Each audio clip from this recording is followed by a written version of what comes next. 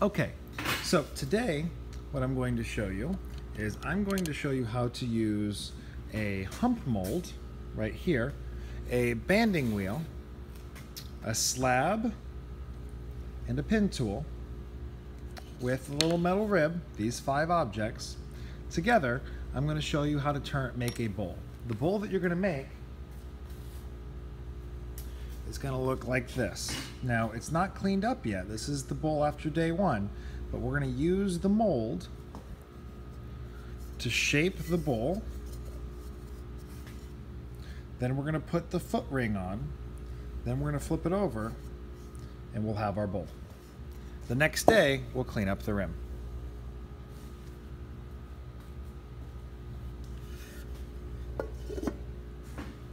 Okay, if you don't know how to use the slab roller to make a slab, you should stop this video and watch this how to use the slab roller video to make sure you know how to make your slab. It's important at the last stage of that video, it explains compressing the clay with a metal rib. It's important that on both sides of your clay, you compress with a metal rib. The first thing that we're going to need to do is grab our banding wheel.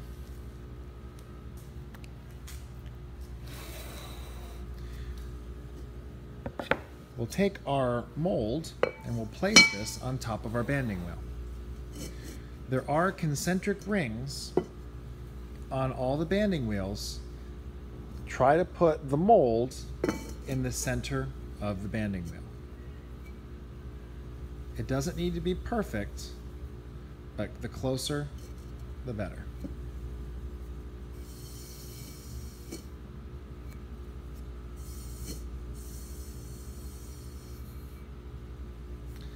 Second step is to take our slab and put the slab on top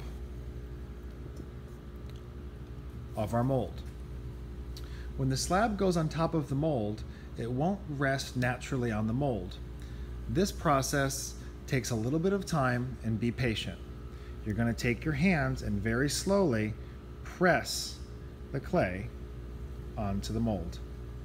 When you get one side down, if you push immediately to the other side, it will lift up the side you just did. Take your time, press each side down. When you have excess that you know you're not going to use, because the bowl ends here, cut off the excess. It will make this easier. You want to lift up the sides as you push it down to encourage it to stretch itself down. Avoid having the clay fold. The biggest mistake you can make is to let it fold on itself. Make sure that your slab is stretched out.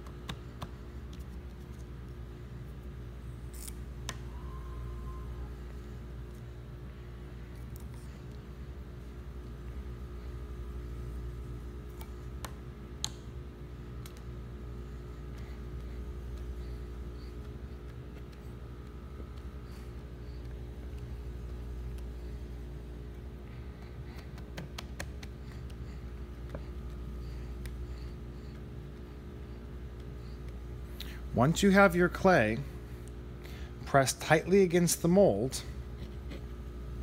it'll now be time to cut the top level. Get the clay as tight as you can against the mold before we begin to cut. If there is some creasing on the bottom, this will just be something you'll have to clean up later. We want to spin the bowl on the mold, holding our pin tool as still as we can. We want to draw a straight line. Try not to cut through while you draw your line. If it goes through on one side, sometimes the mold will come off. Once you have your line drawn all the way around the outside, as low as you possibly can on the form. Do not draw your line up here. We want the line as low as we can. Place the pin tool tip into the line, hold your hand steady, and slowly turn the wheel.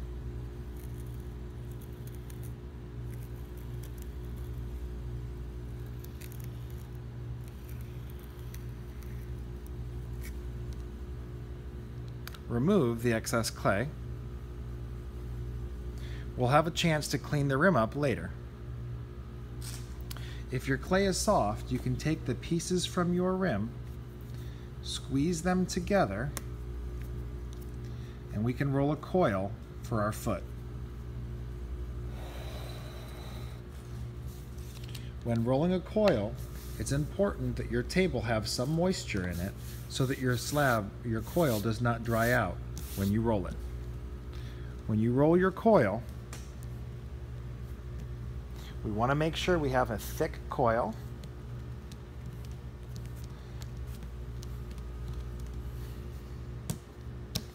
That has no thin spots. You can stretch the coil by throwing it down gently and by rolling. When you roll a coil, do not push down hard. Use the weight of your hands only and move side to side.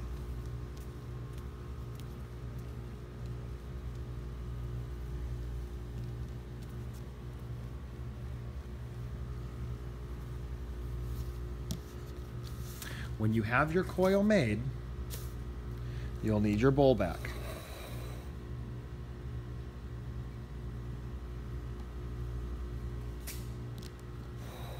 When working on the bowl, again, make sure the bowl is as close to the center of the banding wheel as you can get it. One way to do this is to use your pin tool, spin the wheel,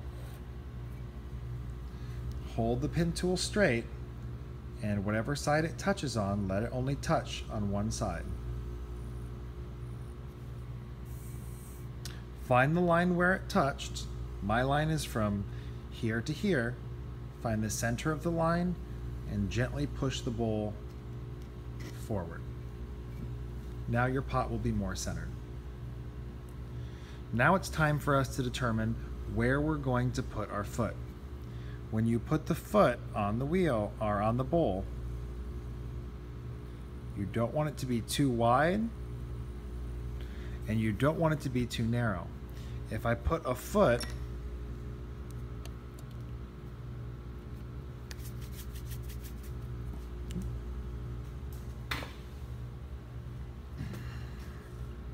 here, my bowl would have a very small foot and would tip over. If I put the foot way out here, the bowl might sit on this point and the foot and rock back and forth. Somewhere in between too wide and too narrow is just right. I'm going to use this line here. I will lightly scratch the outer ring of my bowl. This step is not necessary if the clay is very wet, but if you're afraid of it coming off, scratching prevents separation of two items. It helps them stick together. Notice when I scratch it, one hand moves, the other hand turns the wheel.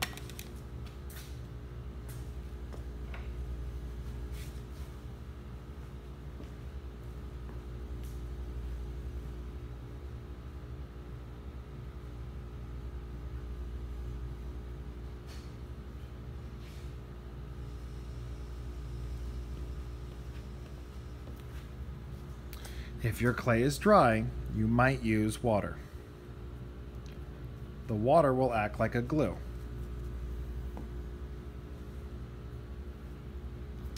Now I'm going to take my coil and wrap it on the top. Where the coil will connect, I will use my pin tool, and I want to cut not at a straight line. I don't want the connection to be like this. If I put the connection together like this, it's likely to separate when it's drying. When I make the connection, I want it to be cut at an angle.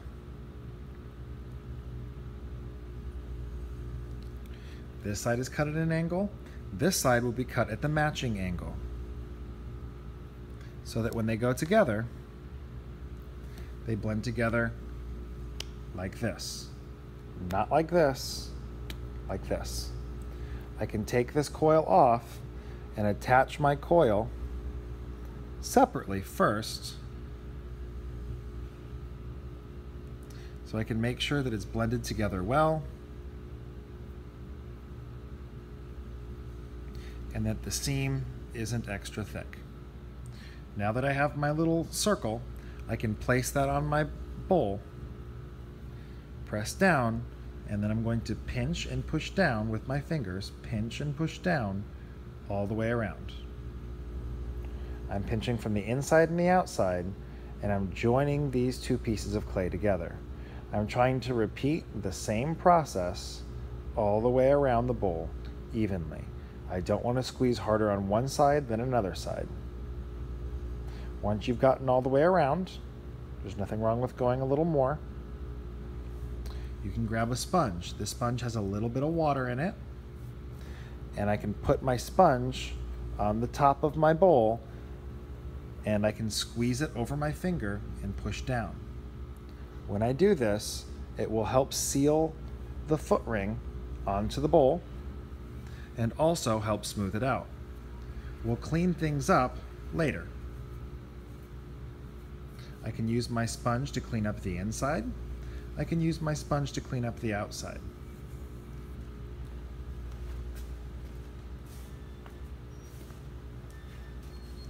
While my bowl is still wet, this is a good time to take away any inconsistencies or bumps on the outside. Now that my foot ring is attached, I'll be able to clean it up and smooth it out later. If I want this foot ring to be thinner or shorter, I can also cut it with my pin tool the same way that I cut the bottom of my pot. I could cut off some of my foot ring. I'm going to smooth the foot ring out by spinning and squeezing my fingers together. This will help thin the foot ring out and also help join it.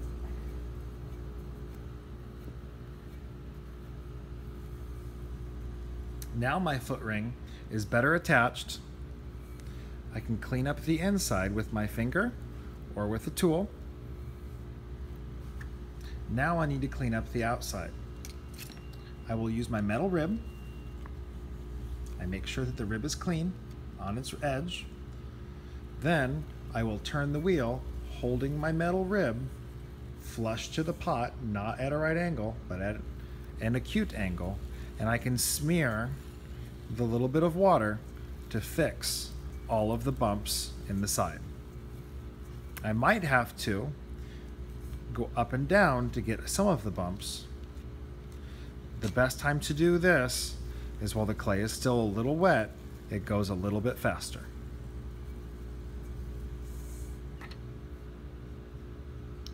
Now that I have my bowl cleaned, I can clean up the inside rings if I don't want those to show. But now I'm ready to take my board, put my board on the base of my bowl, grab the mold, put your hand on the board, and flip it over. Remove the mold, and now I have a bowl. Any place where there was a crease on the outside, there will also be a crease on the inside. The rim, I'll show you how to clean up in another video when this bowl is a little drier. These little holes here, you can just fill with clay. Take a small piece of clay, it's easy to do this today, and fill in those little gaps.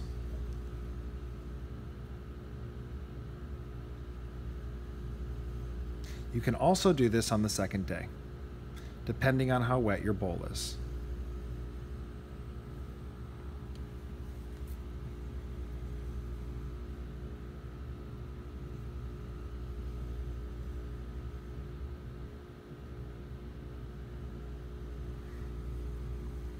Do not try to pick up or move your bowl. It's very, very wet.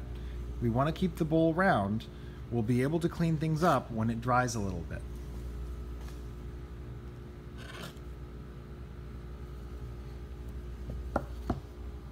This is a bowl that I made earlier. If I wanted to start trying to clean up the rim of this bowl, I could use a sponge, put the bowl in the middle of my wheel, and just start spinning it. The sponge will help smooth things out. I'm letting the sponge wrap around the outside of the bowl, and I'm gently squeezing in as I turn the banding wheel. The longer I let this turn, the smoother my rim will become. The rim is already smoother, but it's still a little sharp. At this point, I could pinch. I could use my paddle and make a design by pressing into the rim, or I could take a tool and I could smooth out the angle. The paddle would work for this, a rib would work for this, and your hands would work for this. You don't want the rim to be a 90-degree angle. You want the rim to come to a point that is not sharp but is a rounded point. So I've made the inside beveled. I'm going to go around and make the outside beveled.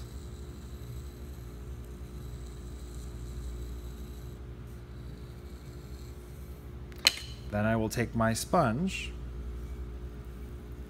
and I will smooth it out. There's much more smoothing that you can do, but the refining process can be done so many ways. It's best if you discover which way works best for you.